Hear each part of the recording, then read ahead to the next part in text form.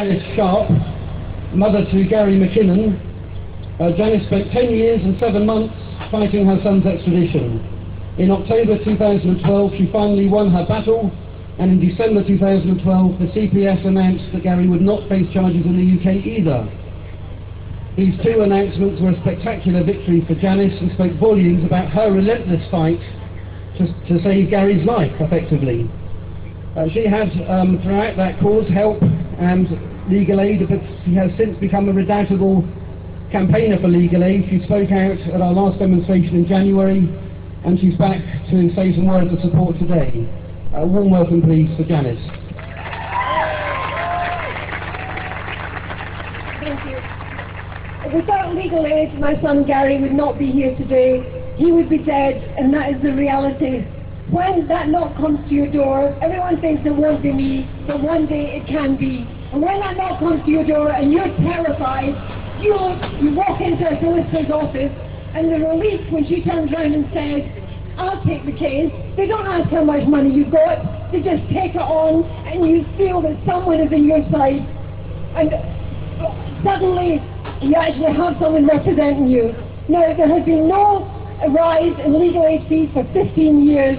There's an 8.25% coming this month, and lawyers are not even making 8%. This is unsustainable. We cannot carry on like this. To find out that lawyers in the future will be offered financial incentives to have a quick guilty plea is so wrong. So next time, when someone is in trouble and they walk round to their high street solicitors, they won't be there. They go round the corner to another, they won't be there. So we go into one of the top ones, and they say, "How much money have you got?" You say, "Well, I'm not doing very well at the moment. Sorry, I can't help you."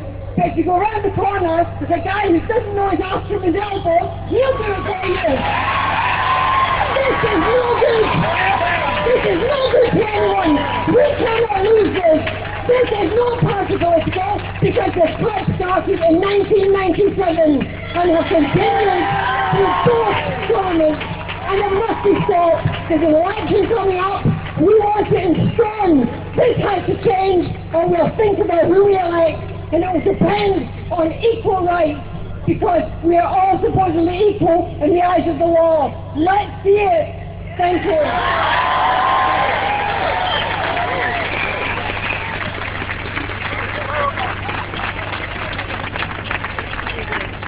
Well done. Gary McKinnon's Okay, just